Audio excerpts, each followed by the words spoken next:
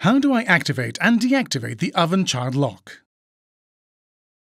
Most ovens have a child lock to prevent the oven being switched on or the settings being adjusted when in use. It is activated by pressing the key button for 4 seconds. The key indicator shows the child lock is turned on. Press the key button for 4 seconds again to deactivate the child lock. The oven is then ready for use. Please check and follow these steps. If you need further information, please refer to the instruction manual.